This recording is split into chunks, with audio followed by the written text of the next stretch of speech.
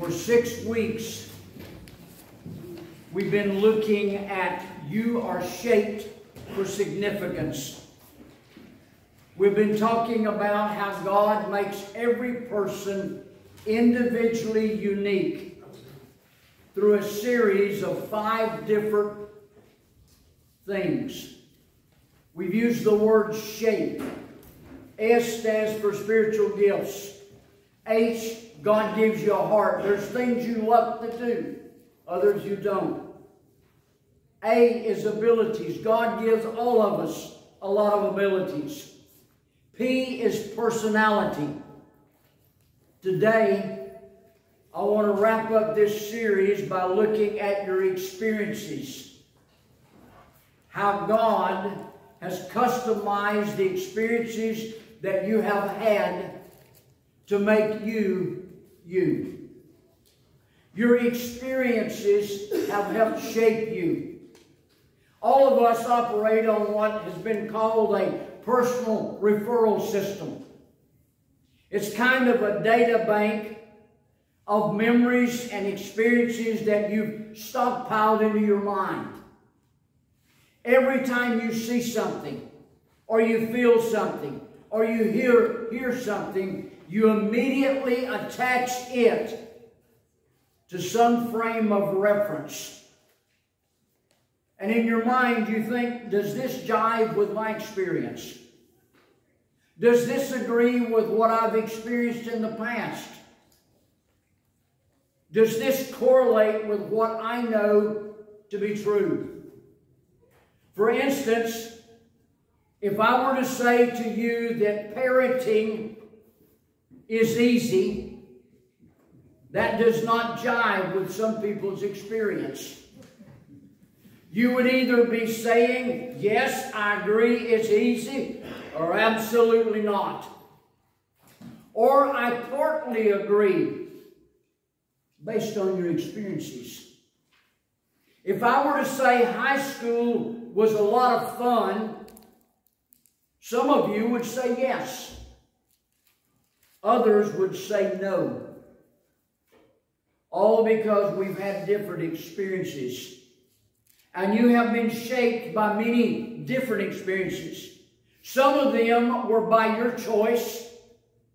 Others of them were beyond your control. For example, there are family and relational experiences. Obviously, people have a tremendous influence in our lives. There's educational experiences.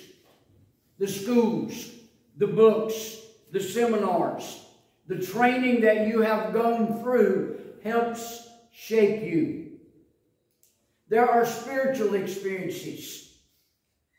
Those meaningful times that you've had with God. Times when you made commitment, often in a time of crisis. Those experiences have shaped you. There's vocational experiences, your career, your job. And yes, painful experiences. All of these, even painful experiences, have helped shape your life. We talk many times about how God made you for a purpose and He has a plan for your life. He also has uniquely designed experiences for you which are both purposefully and personal. The Bible says very clearly that the experiences that come into your life are not random. They're not by chance. They're not freaks of nature. But God intentionally has a purpose behind them. Number one, my experiences, your experiences, are intended to teach me to trust God. 2 Corinthians 1 says, this happened so we might learn to trust not in ourselves, but in God. Folks, you never know, you're never going to know that God is all you need until He's all you've got. Sometimes God knocks our props out from under us and everything falls flat and things do not go the way we want them to go, because God knows you will never know that He is all you need until He has all you got. God has allowed experiences in our life, in your life and mine, to teach you that He is trustworthy. Number two, my experiences are intended to build my character. Folks, you don't build character by reading about it. You grow character by experiencing it, by making choices when you're tempted to do the wrong thing. Romans 5 says we know that suffering produces perseverance. Perseverance, character, and character, hope. Circle that word, character. Suffering actually builds character in our lives. The experiences that are there to teach you. For instance, the character quality of integrity. Integrity is learned when you do the right thing, when it would be so much easier to do the wrong thing, and you're tempted to do the easy thing. Endurance is learned when you keep on keeping on, when everything in you wants to give up. Responsibility is learned when you keep your commitments even at great personal cost because you said you would do it. The Bible tells us in Proverbs 20, sometimes it takes a painful experience to make us change our ways. Folks, that's true. It's when God turns up the heat that we change. How many of you had parents that told you, don't touch the stove, it's hot? How many of you touch the stove anyway? How many of you told your children, don't touch the stove, it's hot? How many of you had children that touched it anyway? It seems that each generation must learn that the stove is hot. Some things, folks, we only learn it by getting burned. And some of you have learned some very tough lessons in life by getting burned. Sometimes all of the good advice in the world just simply does not get through. And some things, the only way you learn it is by experience. Sometimes it takes a painful experience to make us change our ways. Number three, my experiences are intended to accomplish God's purpose. Folks, there's a purpose behind it. For instance, the Apostle Paul was taken to Rome as a prisoner. He was placed in a dark dungeon jail.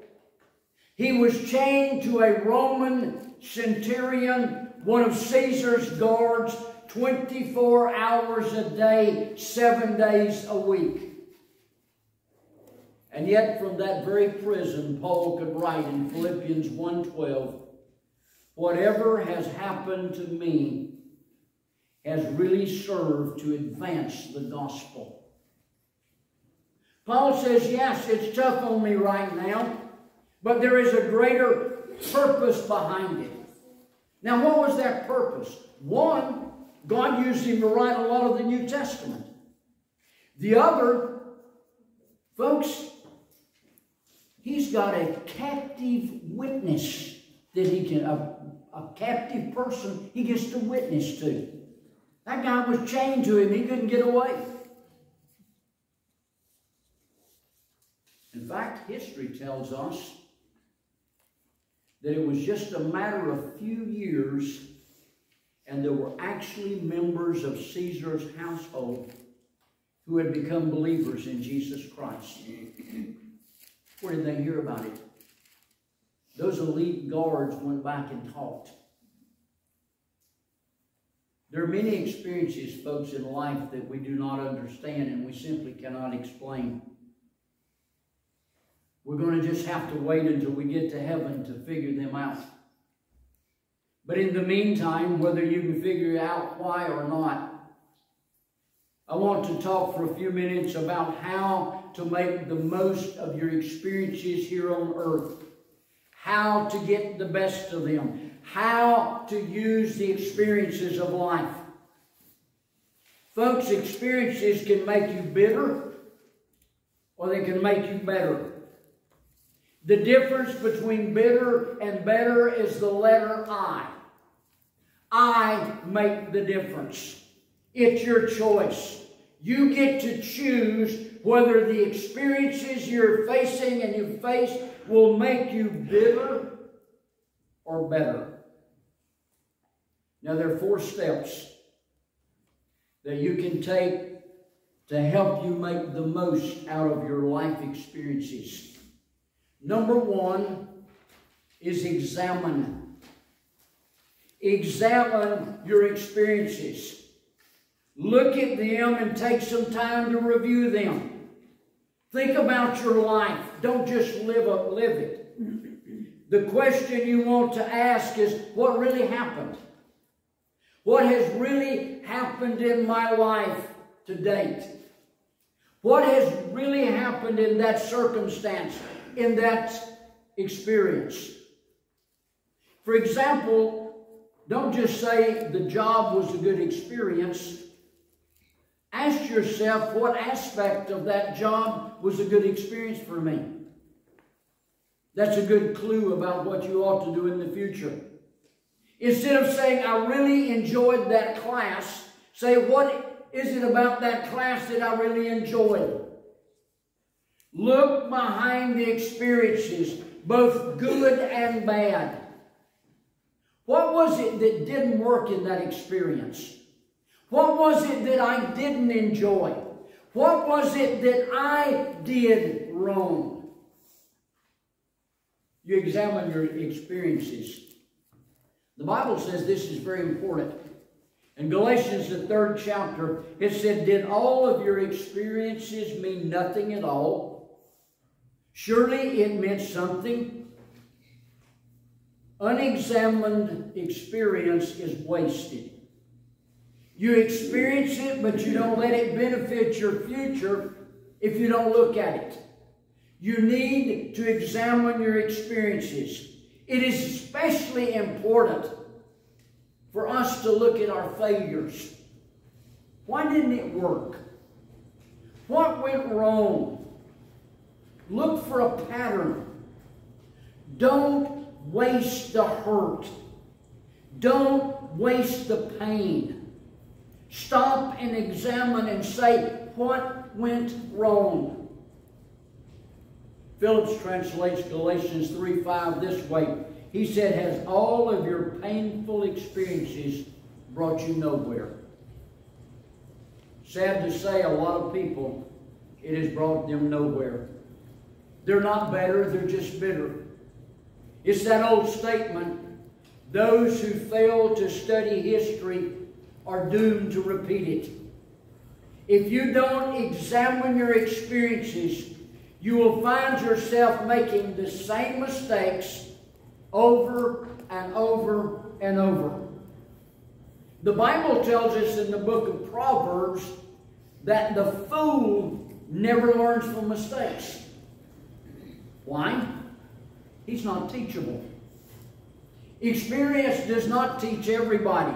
Experience only teaches the teachable. Experiences only help those people who stop and examine the experiences that they've had. Number 2, extract the lessons you have learned. You look for insights. You look for principles. You look for truth. Say, what can I learn from this experience? Folks, when you're going through situations, you don't want to ask why, but what. Don't say, why is this happening, God? You may not find an answer to that. Say, God, what do you want me to learn? Experience is an educator. Let's face it, the school of hard knocks teaches you some things that's the only way you're going to learn. Now, let me give you 2 rules in this school of experience. Number 1, if you flunk the test the first time, you get to take it again. And you get to take it again. And you get to take it again until you learn from it. Number 2, just about the time you think you've graduated, God makes up a new course. You start thinking, you know, I'm sort of maturing, and I got this all together, and God looks at you and says, nope, you got a whole lot more to learn. Deuteronomy 11 says, remember what you have learned about the Lord through your experiences with Him. It says, remember what you have learned from the Lord. How? How do you learn about the Lord? Through the experiences with Him. If I needed to define maturity, I would say that Christian maturity is the ability to find lessons in everyday life. Maturity is the ability to extract lessons from your experiences of life. To be able to see what is the truth, what is the principle, what is the essence, what is working and what is not working. And I think that's what God wants us to do. He wants us to grow up and mature and learn to see lessons in life. Notice He says, remember what you've learned. Circle that word, remember. Why does God want you to remember the experiences of life? So you don't keep making the same dumb mistake over and over and over. You learn from it. You know, I think this was the biggest problem of the Israelites in the Old Testament. Remember, they had short memory. They kept forgetting. And they kept getting in trouble as a result. When the Israelites were in Egypt, for 400 years of slavery, God brought Moses. And He did 10 magnificent plagues. He did it was a tremendous expression of God's power. But soon they forgot about that. Just a few days later, they're in the Red Sea and they're panicking and worrying. They have forgotten what God had already done. So God opens the Red Sea. They walk through to the other side. And they get on the other side and, oh no, we are in the desert. We don't have any water. God gives them water. They'd forgotten about what God had done at the Red Sea. So He brings them water. They get water and then it's, oh no, we don't have any food. God brings them food. And they just keep forgetting all of God's goodnesses and all the times that He had bailed them out and helped them time and time again in the past. I think that's why the Bible keeps telling us over and over, remember, remember, remember, learn the lessons. And folks, I think the best way to know this is to write it down so you don't forget it. I think a very practical thing you can do as a personal aid for your spiritual growth and for your success in life is to get a journal and keep a journal of lessons that you have learned. Now, I'm not talking about a diary. I'm talking about a simple journal of lessons. You stop and you think through the experience and you think, what did I learn from that? And you write it down. Why? So you can go back and review it. Why? Because you don't want to go through that painful experience again. You want to learn from the experience. You don't want to go through the heartache again. And certainly you do not want to waste the pain. So you need to write it down. Write down the lessons you've learned. And they continually remind you, don't do this again. But folks, I've learned something. If you don't write it down, you're going to forget it. You simply you will forget it and you'll have to relearn it. Number 3, exploit the experiences of others. Tap into them. Get into a network and learn from other people. The average person in life learns from experience. Folks, the wise person learns from the experiences of others. And the fool learns from neither. It's wise to learn from experience. I touched it and got burned. But it's a whole lot wiser to learn. They touched it. They got burned. I'm not going to do it. So you've got to learn from the experiences of others. It's quicker. And folks, it's certainly a whole lot easier. You need to exploit the experiences of others. The Bible tells us in Proverbs 27, people learn from one another just as iron sharpens iron. How do you learn from others? You learn to ask the right questions. God not only plans experiences in your life intentionally and personally, but I think God also brings people into your life for a purpose so that you can learn from them. And the people that are around you are put there intentionally. Some of them for good examples. Some of them for examples of what not to do. And folks, we need to learn the difference.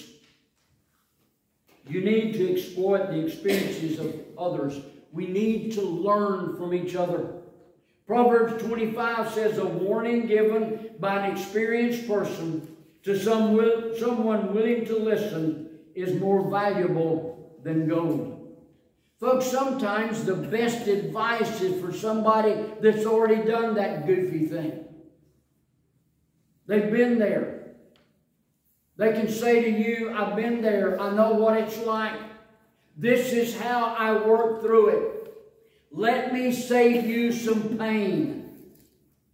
We need to learn from each other.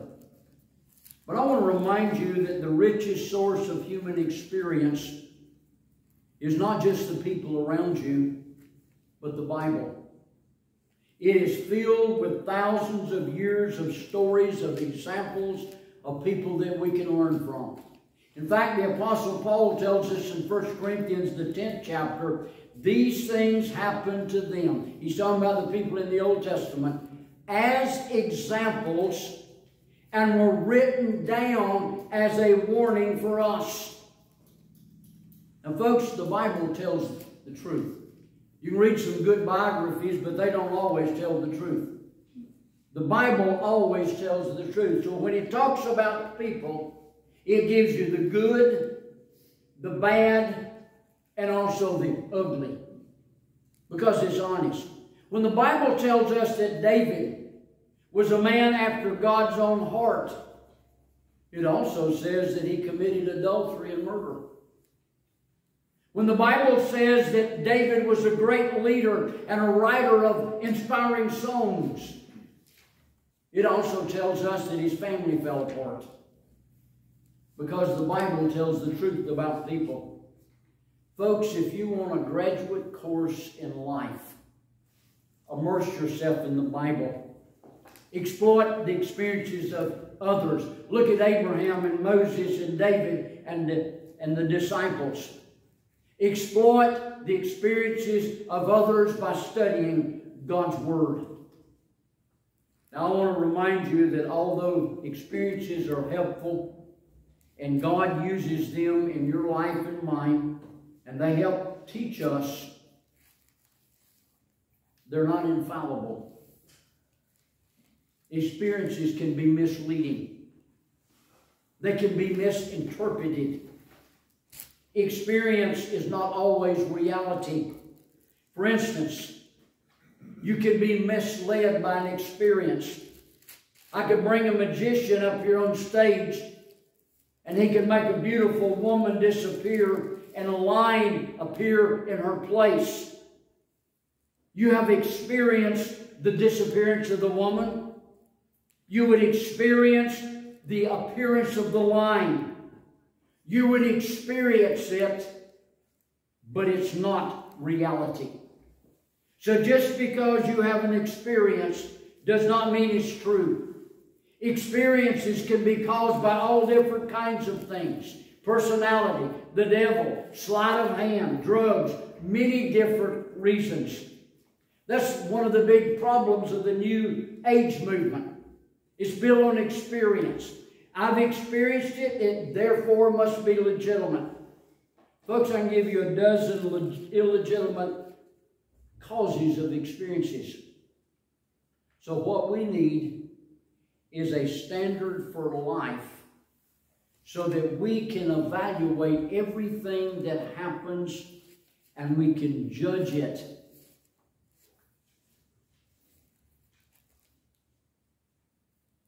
What is that standard? It's God's Word. God's Word is always truth. Always use God's Word to judge your experiences. Experiences can be misleading. They can be misinterpreted. They can be misunderstood. They can be an illusion. I think a mark of maturity is that if I experience something and that it contradicts God's Word, I'm going to choose God's Word over my personal experience because I figure I can be wrong. But if I set myself up and say, I experienced this, even though the Bible says the exact opposite, what I am saying then is my experience is more legitimate and more reliable than God. What you're doing is setting yourself up as God.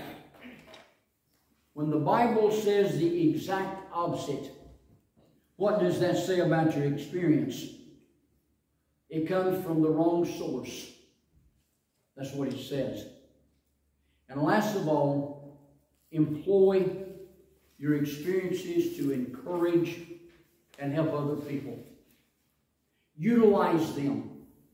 Utilize your life experiences for the good of other people. Folks, if you don't use your experience, what good is it? If all you have is those experiences stockpiled into your mind and you don't benefit anybody from them, what's the value of it? 1 Thessalonians 5 said, encourage one another and help one another. Encourage one another and help one another. Circle the two ways that you can employ your experiences. You can use your experiences in life to encourage others, and you can use your experiences to help others. And I think this is very important in our society today. Let me give you an example. The Bible tells us in Titus, the 2nd chapter, that older women are to use their experiences to train younger women and encourage younger women. In the same chapter, it says that older men who are more experienced in life and in business are to use their experience and their wisdom to teach and train and encourage younger men. Folks, that's what it's all about. That is one of the reasons we need the church. God does not expect you to have this experience and not use it to help anybody else. He wants you to employ it. In fact, it is critically needed. Who are you sharing your life experiences with? Folks, if you've been alive more than 10 years, you've got some experiences. And God intends for you to use it to encourage one another and help one another, it says. Folks, there is unwrapped wealth of experiences sitting in this room right now that are probably going unused. There's incredible talent, incredible experiences. God brought us together also from all different kinds of backgrounds. He shaped us all different. God brought you here. I don't believe you're here by accident. I believe that God intentionally brought you to this church family because you have something that this church family needs. And they have something that you need. God made you for a purpose, and He has given you experiences for a purpose, and you have something to offer. Every one of you, you have something to offer because of your experiences. And you need to offer it for your own emotional and physical and spiritual and mental health. You need to offer it, and God expects you to offer it. Some of you have experienced some very deep hurts in life. Maybe just recently, the death of a loved one, a painful divorce that ripped your heart out, a prolonged illness, cancer. You were laid off from work. You went through bankruptcy. Your kids just completely flipped out and went crazy. You've had a major crisis. You have experienced some kind of hurt. And God expects you to use that hurt to minister to others. He expects you to use that experience to encourage and help others in what they're going through. The Bible says in 2 Corinthians, the 1st chapter, God gives us comfort in all of our trials, so we in turn may be able to give the same sort of strong sympathy to others in their troubles that we receive from God. This means if we experience trouble, it is for your comfort and spiritual protection. God has taken you through some big problems, and He's comforted you, and He has helped you. And usually He does that through a good Christian friend. And He brings you through those troubles. And He's brought you through those difficulties so you can turn around and encourage others with the help that you have received, with the lessons that you have learned, the experiences that you had.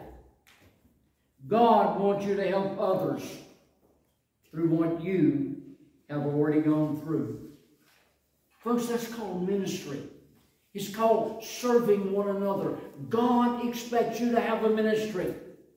Don't waste your hurt. If you have gone through pain and you're just holding it in, what good is it? But if you examine it, you learn from it. You extract lessons from it. You employ them to encourage and help others. There's benefit to it. For 6 weeks now, we've looked at how God made each one of us unique and how He has shaped each one of us differently. How He has given you spiritual gifts, a heart, abilities, personality, and experiences. Folks, there is nobody like you in the whole wide world. You're unique. God shaped you to be unique. But why? He didn't do it just so you could be unique. He didn't put all of that effort there just so you could be different. He did it for a purpose. He did it so that you would be shaped for significance, that your life would matter, that you would make an impact with your life that nobody else can make because they've not had your experiences. God does not want you to waste and just store up these things in your mind and keep them all to yourself. He wants you to use the good and the bad to help other people. And folks, all you got to do is look around. There are people all around us that need to be ministered to. They need to be ministered in areas, if we're just willing to look, see it, and then share the God-given shape that He's given us. What type of ministry should you be involved in? What type of service should you be doing based on God, how God has shaped you? Folks, it's time to give something back. Let's not waste our lives. Shall we stand and sing?